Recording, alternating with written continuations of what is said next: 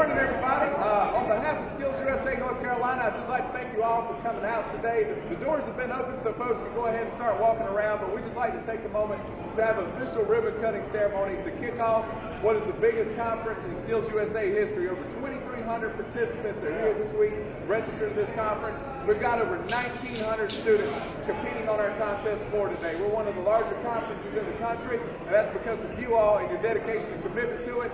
And it's also because of the fine folks that are lined up here behind us right now, our board members and our industry sponsors. So at this time, I would just like to recognize all of our board members and industry sponsors for helping make this wonderful event happen today.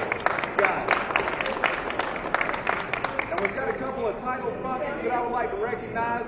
We've got Suzanne and Keith here from Adobe, who's contributed $10,000 to support the conference this year. Also, we've got Tyler representing Lowe's, who's contributed $13,000. Full support of the teamwork competition inside.